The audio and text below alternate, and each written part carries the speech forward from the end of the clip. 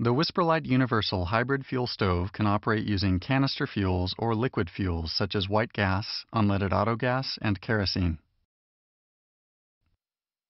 It is important to inspect your Whisperlite Universal Stove before use to make sure it is correctly configured for the fuel type you will be using. There are 3 different fuel configurations for the Whisperlite Universal, each requiring a different combination of fuel adapter and fuel jet. For canister fuels, use the canister fuel adapter and UC jet. For white gas and unleaded autogas, use the liquid fuel adapter and UG jet.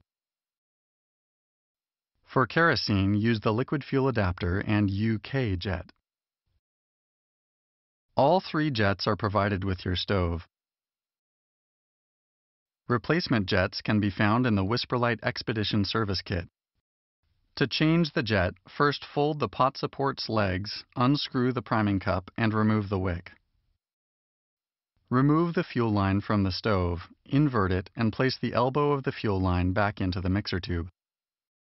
Using the jet and cable tool, carefully unscrew the fuel jet, taking care not to lose the shaker needle inside the elbow. Replace the fuel jet with the one corresponding to the intended fuel type and snugly tighten it in place with the jet and cable tool. Reinsert elbow into mixer tube in the correct orientation. Replace the wick and priming cup to reassemble the stove.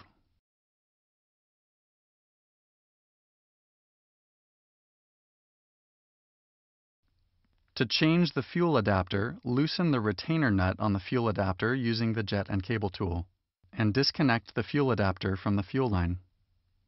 Insert the end of the fuel line into the new fuel adapter. Snugly tighten the retainer nut using the jet and cable tool. Your stove is now ready for use. Always check for leaks before igniting your stove. Whisperlite Universal Stoves have an interchangeable fuel adapter at the end of the fuel line. It is necessary to inspect the fuel adapter swivel O-rings when servicing your stove. Inspect the O-rings.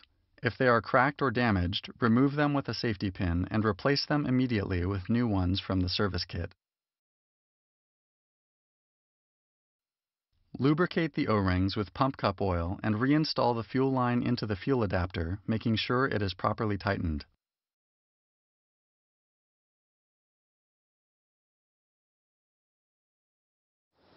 Prime and run the stove.